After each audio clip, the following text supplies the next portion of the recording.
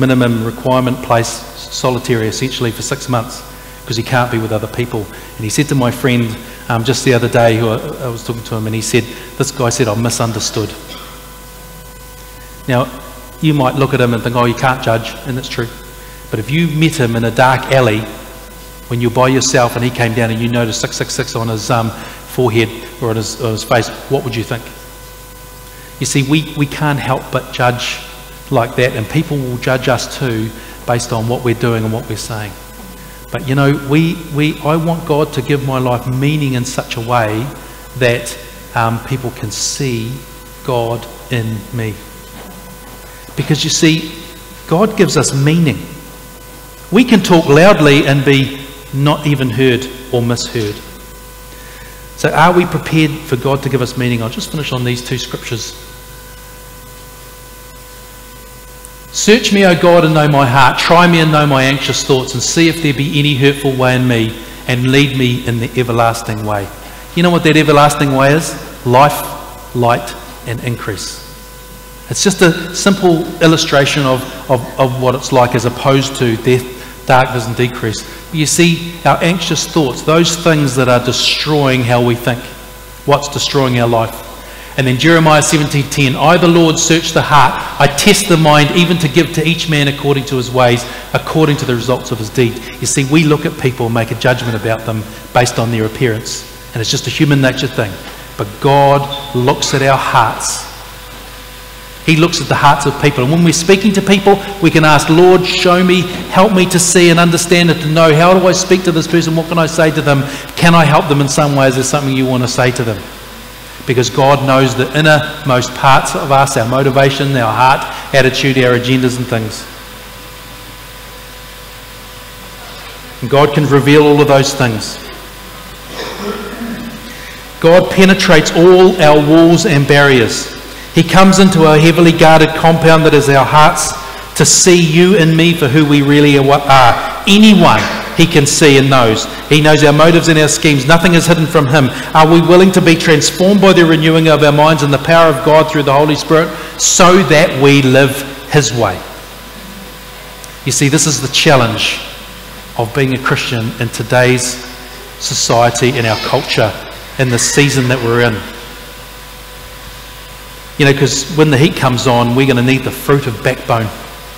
Because if we can't stand up for Jesus Christ at the time, and you can see it coming with hate speech and other bits and pieces that are pretty much, a lot of the stuff is just aimed at Christians and conservatives who are, Christians are seen as conservatives. Do we want to be motivated by the meaning we get from God?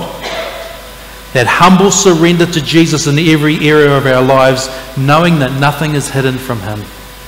And as I said, I found God spoken to me this week and said, you watch what happens when I take my meaning, my presence away from you.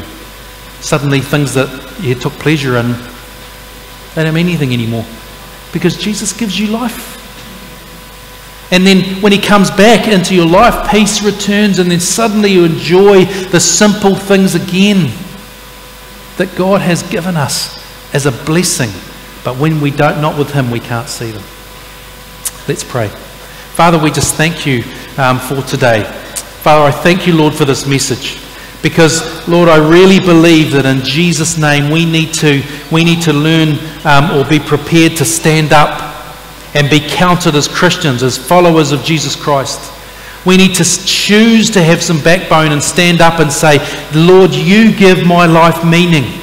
You give me purpose. I don't want to be like that salt that can lose its taste, and we're told to taste and see that the Lord is good, that we're the salt of the earth, and I don't want to lose my taste so that people it's too salty. I don't want to be too salty because it's bitter. And I don't want to be not enough salt because it's bland. But Father, I pray, Lord, this morning that You would help us all, Lord, to choose to live a life that is for You, because You give us meaning. Without You, there is no meaning. And so, Father, this morning we commit ourselves to You. We humble ourselves before You. We submit to You. And I pray right now that any fear, any anxiety or depression about whatever it is that's going on in your life or what's happening around you, I pray that it would go right now in Jesus' name as the peace of God floods your life. Submit, therefore, to God. Resist the devil and he will flee. You can resist him, but unless you've submitted to him first, submitted to God first, the devil, we need to be submitted to God and come under his authority. So, Father, I pray that we would all be transformed by the renewing of our mind. It's an ongoing process.